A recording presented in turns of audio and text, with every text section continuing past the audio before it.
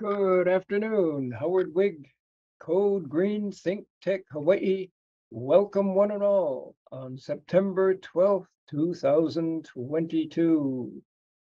The email address of my prime guest, number one guest, is keep oil in the ground. That's pretty self-explanatory.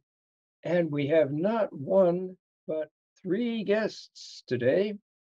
And each one of them is a passionate advocate for supporting Hawaii's initiative for 100% clean energy by the year 2045. When Governor Ige announced this some years ago, Hawaii was completely out in the wilderness in having such an insanely ambitious goal. Guess what? Many states have joined us now, including California, which is usually leading the pack, but good old Hawaii led the pack this time. And we have since made that goal more and more ambitious all the way to decarbonization of the entire economy. Talk about being wildly ambitious, but I'm sure we'll all agree that we need drastic revolutionary changes if we're going to keep more homes from falling down onto the beach in the North Shore and wildfires occurring even in little old Hawaii, forget California. So we all know the urgency. And these three guests, Mr. Matt Geyer, who took the lead, Noel Morin, who has been my guest before, and Dr. Paul Bernstein, UH Economics. So welcome to all three of you. And Matt, please take it away. Thank you, Howard. So we formed Hawaii Environmental Change Agents for a lot of the reasons that you just mentioned, the dire, urgent environmental problems that we face, as well as the fact that the way to make change quickly is through legislative changes. Hawaii Environmental Change Agents is an independent organization that focuses on creating coalitions, people, organizations that address these environmental problems that we face, such as climate change, as well as resilience and equitable adaptation. Our mission is to build these groups and then support them and magnify their impact, get them all working together and do it really, really fast because we don't have a lot of time. So we're grassroots, we're independent, we're formed by volunteers. People, no one single organization is organizing this, but a lot of us in HICA are from and represent a lot of other different organizations. Matt, just to jump in with a very cheery note, because Lord knows we can have enough uncheery notes, just had a conference call the other day with the manufacturer of spray foam insulation. I think everybody is familiar with the fiberglass, the pink stuff that goes into walls to protect from, in Hawaii's case, keep the heat out, and in the northern climates, keep the heat in. Well, an alternate type of insulation is called spray foam, where you have these big canisters and you spray into the wall cavities and everywhere else. And it does a beautiful job of really, really sealing the home like an icebox. And then you actually have to bring outside air in. Well, it turns out that not only does this spray foam do a beautiful job of insulation, but it strengthens the structure of a home, both lateral forces and vertical forces, earthquakes and strong winds. So Wow. We've been searching for those measures which can increase resilience of homes and save energy at the same time. So this was a great piece of news. So I pass that cheeriness on to you, Matt. Please proceed. Thank you. Yeah, that's the kind of fantastic ideas that we want to support as part of HICA's mission. So if there's a individual out there that has, sees something like this insulation, it's going to save a lot of energy and make a better, structure for people, then you can join HICA. We can help you form your own task force to address an issue like this and say, we need to do this in our government buildings. We need to do this. We need to support this with tax policy or whatever, is going to get this idea off the ground quicker and really push the idea forward, both into the public space by engaging the public, but also engaging legislators and the real change makers. We go back to slides. So yeah, that these are the task forces that we have currently. We have the carbon cashback, clean power. I'm not going to read them all. There's a lot of great task forces out there. And again, it really only takes one person who just is really passionate about an issue, and we'll help you create this task force. We'll get people to join. We'll share with you how we can help you get legislation drafted and passed.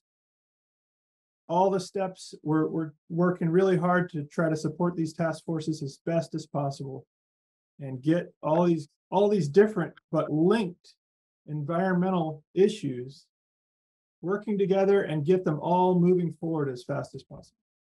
And so here's our values, along with addressing all these different issues. We need to focus on making sure there is equity at the heart of what we are doing, and make sure that when you make especially in the legislature, you make a change, that how is that going to impact the wider community? How is it going to impact the people who are already feeling the impacts, who are already feeling the worst impacts, including, not just here in Hawaii, but, our Pacific Islands, who are going to lose their entire communities? And how are we going to address things in a way that's equitable for them? And that's really important, because inequity is also at the heart of why we are facing the challenges we are facing. So we can't make more policies that are inequitable and address climate change. We have to focus on equity. I'd like to just chime in on that last point, because what Matt, you just described can also be viewed from the standpoint of the challenges that we face, that we experience collectively from the threat of climate change. Is it affects certain communities more than others, right? And generally, these would be the communities that are least able to afford the things that they need to do to be able to get away from harm. So the inequities that we're talking about are also reflected in communities that are ill-equipped to lift themselves out of the states that they're in terms of being able to afford renewable energy solutions, electric cars, and so on and so forth. So as we move forward with our solutions, we must pay attention to the social equity component. And let me just chime in and give a real simple example of that. In lower income homes, refrigerators tend to be a major energy user, because number one, it's an old fridge. Number two, you tend to have a lot of people under that roof. The more people you have, the more cooking you have, the more that refrigerator is going to be very well used. An old refrigerator consumes about 1,400 kilowatt hours a year. A new refrigerator, same size, with all those new bells and whistles, 400 kilowatt hours. A savings of 1,000 kilowatt hours a year right off the bat. You get a better refrigerator.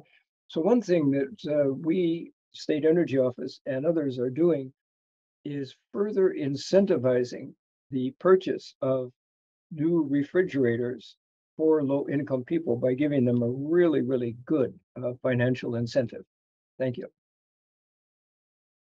Howard, it's a very valuable point. In a previous conversation I had I shared a comment that the best renewable energy solution out there is efficiency, right? Mhm. It's like if you can reduce the need for energy to begin with, then you can do quite a bit in terms of addressing pocketbook issues, but more importantly, emissions. So it's just spot on. Mhm. And like you said, many of these solutions can both reduce their energy use, but increase quality of life. Mhm. Yes. It's so important. I'd like to get back to the slide that where you had the different task forces. And as I was looking at that, and as you were sharing, I couldn't help but think about the metaphor of the canoe, right? So HICA is almost like this canoe. We've created this opportunity, this space for organizations, for individuals who care about the environment, care about the climate, they care about taking action to affect, one part of it, which inevitably is connected to all parts of it, to get into this space where we are able to help each other move further, faster. So I liken HICA to this canoe metaphor. And to make it very clear, we offer quite a few resources that enable economies of scale. And what I mean by that is, for example, the ability to draft legislation. There could be a group out there that would like to create a bill or write a bill and then have a legislator sponsor the bill, but may not have the experience. However, within HICA, we have resources that have that expertise because of their past experiences, and they actually can help organizations with that particular task. The other thing that we do is, and it's really focused on this coalition building, and again, it goes back to this opportunity to create economies of scale. If one organization's out there trying to get their word out to a certain part of the community or all of the community, it's much harder if they're doing it alone. If they work with another group that is, or a coalition that has very similar interests, or even slightly similar interests, we now have the opportunity to reach a much broader group of people with certain priority messages. So HICA offers this opportunity. A few more items, discussions with local leaders. So one of the things that is really important is to create the will for change, and having conversations with our political leaders, our government leaders, enables that. So creating the space or the opportunity for those conversations to take place is something that HICA has been doing and will continue to do. So these are just a sample of the things that we offer. It's essentially a way to leverage each other, but also leverage similar resources. Could be social media, it could be marketing content, it could be a Zoom webinar. These are activities that can certainly be done by individual organizations, but when you bring a number of them together, you magnify the impact of each effort. So I just wanted to call attention to that. It's a very powerful component of Hawaii, of HICA, and we invite other groups to join us and find out the power of this coalition and effect the change that they'd like to see. Thank you, Noel. And economists usually are not very silent, but here is Mr. Dr. Bernstein being very, very silent. And I'm sure we miss his wisdom here. I don't know about what wisdom, but I'll just add on to Noel that also what HICA offers is the ability for all of us to learn from each other and therefore to become stronger, right? We can learn different elements. We certainly don't know all the different dimensions of climate change. It's a very complex issue. We don't know all the lived experiences of different folks when it comes to inequities and what have you. So HICA provides that. And not sure if this is the right opportunity and can let Matt go with this, but that's, for example, why HICA has put on various events over the last year plus to bring these different groups together, learn from each other, and to go forward and with legislation and work on legislation to get the bills in place or laws in place that we need to affect the change that we ultimately need to address climate change. So I'm gathering that you have lined up a cadre of like-minded legislators where you get a good legislative idea and then pass it off to that legislator to introduce. Yeah, so the legislative portion of what the services we offer, I think, again, saying what Noel said, was offering the ability to help draft legislation. Going back to that canoe metaphor, instead of being in the canoe and you get to the legislative session and you see what bills are there. And so you either say stop or go, right? You either say, let's support this one or let's testify against it. And that's been a lot of the experience that I've had in legislative sessions, is that's what you see. And we're saying these environmental task forces need to be able to steer the canoe where it needs to go. So help them draft legislation that is what needs to happen, and then support that. And we then reach out to a variety of different legislators. It's different for each task force, probably. But we help make and maintain those connections, and that's so important. But yes, going back to, we do have an event, as Paul mentioned, we have an event this Saturday, September 17th, from 10 to 11:30 a.m.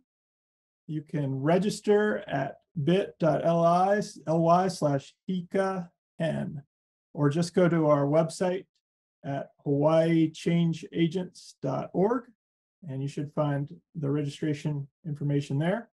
And that's this Saturday, September 17th, 10 to 11:30. We have Dr. Gail Grabowski, Director of Chaminade's Environmental Studies Program. We have Dyson Chi, Executive Director, Hawaii Youth Climate Coalition. Dr. McKenna Kaufman, a UH professor with expertise in energy and climate policy.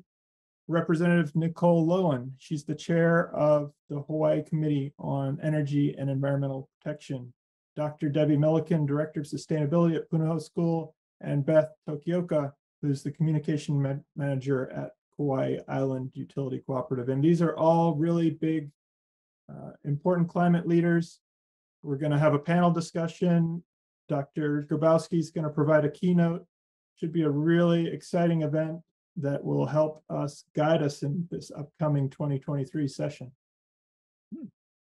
And let me just second that, Matt, by saying that Dr. Grabowski specializes in Micronesia and other South Seas islands. And as we know, many of them are literally going underwater, or they have reached that stage where the ocean rise prohibits them from raising crops. The roots want to go down, and the roots hit salt water, and boom, there goes your crop.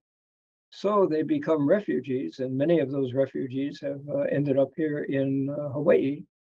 And she has taken a lot of them in as grad students, and each of those grad students from Micronesia and South Seas is specializing in different environmental areas. So she'll be quite an inspirational speaker. Thank you. If I may, I'd like to just add one more dimension to what we do. So far, everything we've talked about has been around helping environmental groups, focus their priorities and gain the benefit of this coalition that we just discussed. There's another dimension to what we do, and that is empowering the general public. So encouraging the general public to be engaged in the political process. And sometimes it's very overwhelming to be able to understand, where the bills are at, how they impact you, and more importantly, how to get your voices heard, right? Submitting testimony in support or against something is a process that not everybody is familiar with, nor are they comfortable with. So one of the things that we do is also educate the public, encourage them to be involved in the process, so that once they start, once they submit that first testimony, they realize that it's demystified, it's so easy, that they will then be more active participants in the process. So that's another dimension that I think is very, very critical for any of the groups out there that are working to get change enabled through the political process. And we're certainly doing it. Yeah, I think we all remember when legislator, laws, policy, that was something very, very vague for the big people. And then you get drawn into it and you learn how to do things, and all of a sudden, boom, hey, I've got some power here. Yeah. Yes. And related to that, we have within the energy office a group called the Wayfinders. And these are generally young people who are serving as interns who are going out into the community, generally underserved communities, and addressing environmental issues, especially those environmental issues that impact that community directly. So I'm going to hook you people up with the director of that program so that you will learn what they're doing and maybe ally with them. Yeah, I was just going to say, if anyone wants to participate, join a task force, start their own task force, just learn more, attend the event this Saturday. Check us out online again, hawaiichangeagents.org, email hawaiichangeagents@gmail.com. As you mentioned, Howard, my email is keepwellintheground@gmail.com. And yeah, be in touch. We need everyone to be doing something, even if it's not perfect, even if you're not sure you're doing the right thing, just start taking action now. And as you continue to take more and more little actions, you'll get better, you'll refine it, and we can all get there together. But we do need people urgently to take action. And this is one way you can participate, jump in, and make a difference. And you people can serve as the guideposts along the way. They can say, I'm a total amateur, I want to do this, how do I do it? You people can give them guidance. Yeah, we end up learning from each other, right? We have some experience. We have a lot of experience on our team. We have people who have been in the legislature, who have drafted legislation. We have all this depth of expertise. You know, you see Noel and Paul here. I'm kind of the newbie, and I learn so much from these guys all the time. But we all learn from each other. So if someone watching right now joins us, yeah, you're going to learn from us. We're going to learn from you, and we're going to figure out the best path forward. I guess I would just add that, I mean, it's building on all this. It's just a great way. Joining HICA is a great way to leverage your voice, right? You have several other task forces already set up. You have people with the experience. You already have members of these various task forces. So it's a great way to leverage your voice. And HICA, as we've been saying, it's taking advantage of grassroots, of media, grass tops, what have you, all these different levers that we can pull to try and get legislation that we need passed. So again, echo what Matt's saying, highly encourage you to come to this Saturday's event and please join. Oh, just another example of what could be done. Just received a call from a friend of mine on the mainland named Gary Klein, and he is an award-winning innovator for plumbing or water efficiencies within buildings. And he'll be coming to Hawaii in early October, and we're arranging for a webinar for him to present. So I'm going to pass that information on to you guys, and then you doubtlessly have a water efficiency task force, and you can invite them and they can get involved and learn a heck of a lot. Just another good example of getting the word out and empowering people. I'd like to do one plug, and Paul, I'm going to put you on the spot here, and that is with our activities, we have been intentionally engaged with our youth, right? They come to this challenge with a different perspective. They know that the concerns that we're trying to address are their concerns and their children's concerns, right? We're looking at a way to ensure that we have a livable world for everybody moving forward and future generations, especially. So Dyson Shi, who's going to be at our event this Saturday, is a leader for Hawaii Youth Climate Coalition. Paul has been driving an effort with Citizens Climate Lobby. We have youth, high school students who are actively engaged in climate action. And we invite our youth to be very, very active and participatory in this journey, because they, at the end of the day, are going to be the leaders of the future, and they're already taking the step to making that happen today. So, Paul, I don't know if you want to just pitch what's happening with our youth, but I think that's also a worthwhile note. Yeah, I appreciate that. Just add, and maybe in a future show, Howard, before December 3rd, we could actually have a few youth on to talk about an event that they are working with folks from Citizens Climate Lobby, actually, Dr. Debbie Milliken at Punahou, a shout out to Representative Amy Peruso, who scheduled an event for December 3rd, centered around youth getting involved in democracy. So the event will be at the Capitol Saturday, December 3rd, from probably around 9 to 3. Feature very youth-centric, listening to their climate stories, helping the youth learn more about the legislative process, from the beginning of writing a bill to following it all the way through till it becomes a law.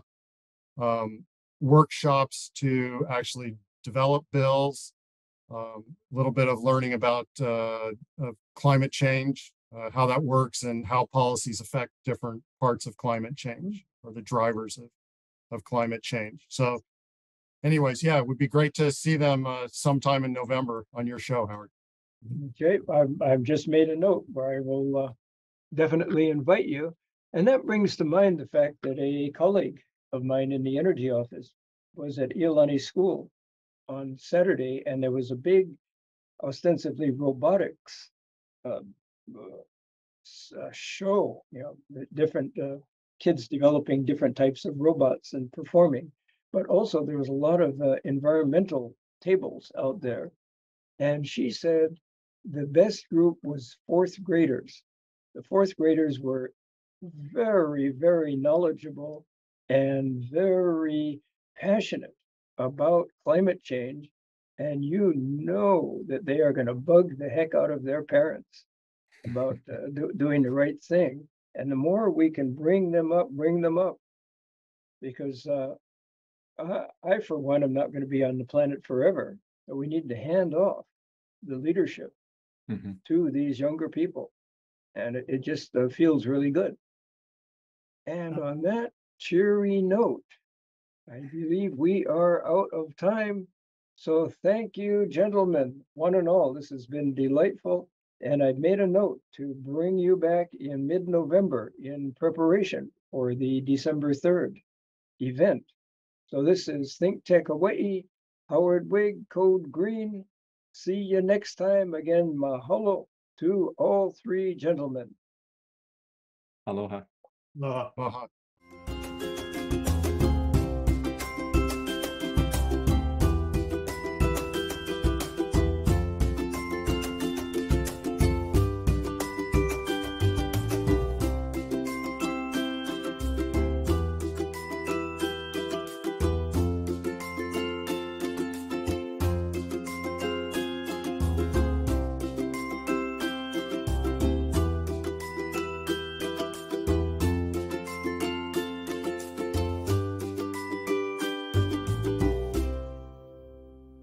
Thank you so much for watching ThinkTech Hawaii. If you like what we do, please like us and click the subscribe button on YouTube and the follow button on Vimeo. You can also follow us on Facebook, Instagram, Twitter, and LinkedIn, and donate to us at thinktechhawaii.com. Mahalo.